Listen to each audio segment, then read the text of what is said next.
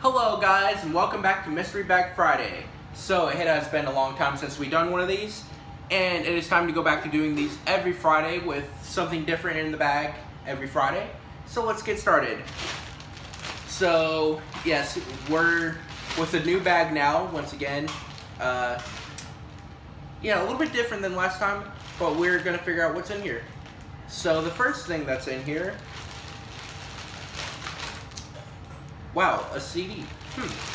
Alright, so I went to this Christian concert, I think it was like 4 years ago maybe. 3.5 years, 4 years. I think it was 4 years ago coming up though. And I went to this Christian concert in my city, and I got this CD, so that's where that's from. So this is V-Rose. She's not, I wouldn't say she's like famous, but she's like good in the area of Christian music if you're into that kind of stuff. So yeah, check her out. She's got some pretty cool music, and I got one of her CDs and got to saw her perform and stuff like that. So yeah, and we got a couple more CDs. These are just some more Christian CDs we collected over the years. I thought it would be something cool to put in my mystery bag because, you know, you never know what you're gonna find in your mystery bag, you know? But anyway, that's why it's called mystery bag. But let's get back to the point of this. So this is Jeremy Camp, Seventh Day Slumber. Let's see, I put 2 more CDs in here. Alright. Another Jeremy Camp CD. And I think that's it for the CDs. Yeah, that's it in terms of the CDs. In the rest of this bag, I actually really don't know what's in the rest of this bag because this bag was kind of just given to me with some cool stuff in it. So this is going to be somewhat of a mystery for me, way more of a mystery for you guys because you honestly don't know what I'm about to pull out this bag, you know? But anyway, we got... So this must have been an advertisement when this bag was given to me inside of the bag because, you know, when you have special events and stuff like that, you advertise stuff. So, what is this?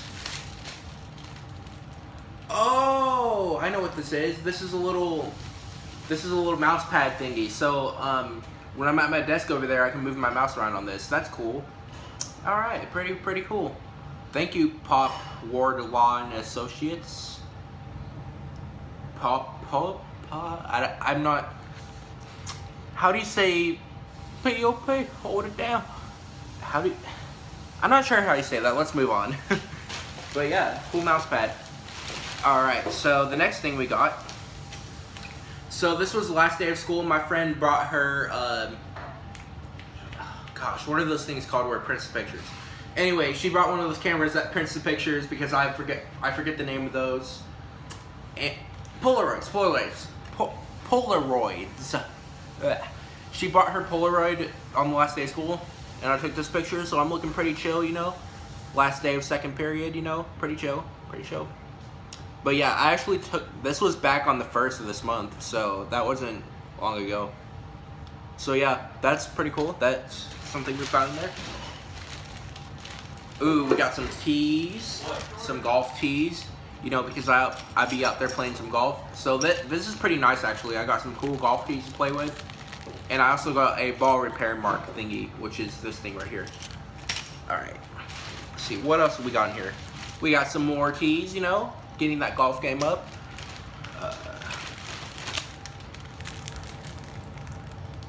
Kroger brand cheese on cheese crackers. Probably not gonna eat those. Doesn't look that great. Cheese on cheese. A little bit too cheesy. No way. Alright. Wait a minute. Guys, I swear, I haven't seen half of this stuff in this bag before.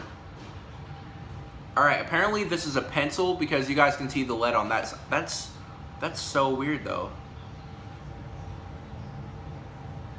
That's weird that a pencil is. That's weird how they carved a pencil like that. I guess it's supposed to look like a normal pencil when you sharpen it, but that's How are you supposed to sharpen it, for one? What the? I never seen something like that before. That is one unique pencil. This makes for a good mystery bag, you guys. We got some pens. Clickety clackety. Splickety splackety. You know, some pens. You know, just pens. Alright.